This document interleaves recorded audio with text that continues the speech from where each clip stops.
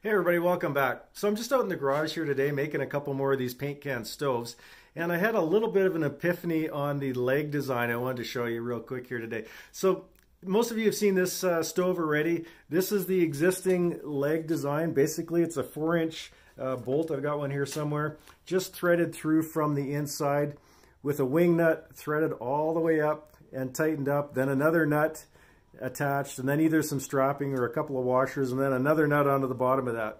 So as you can see, it works, but fairly time consuming. When you're out in the bush and you got to thread 4 wing nuts all the way up, like I said, a little bit of a pain in the butt. Then you got all these other little bits of hardware to put together. So I was kind of thinking about how can I change all that. So here's a new design that I've come up with here today. There's another stove that I'm working on, and the key component here is this connector nut. Picked these up at Home Depot individually. They're 88 cents. I don't know if you can see it there. There's one attached on there. And or you can buy a box of 50 for just over 20 bucks.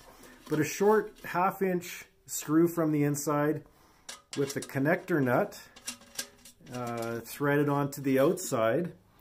And then the same 4-inch stove bolt. This time I've got a washer on it and a nut holding the washer on. And then all you gotta do is basically thread that leg into the connector nut, just like that. Just a few turns, times 4, and your stove is good to go. Because I've got a washer on the inside, I got good rigidity here. These can be torqued up at home, this can be torqued up at home, and basically really quick and easy to put together out in the bush without lots of little nuts and hardware to get lost.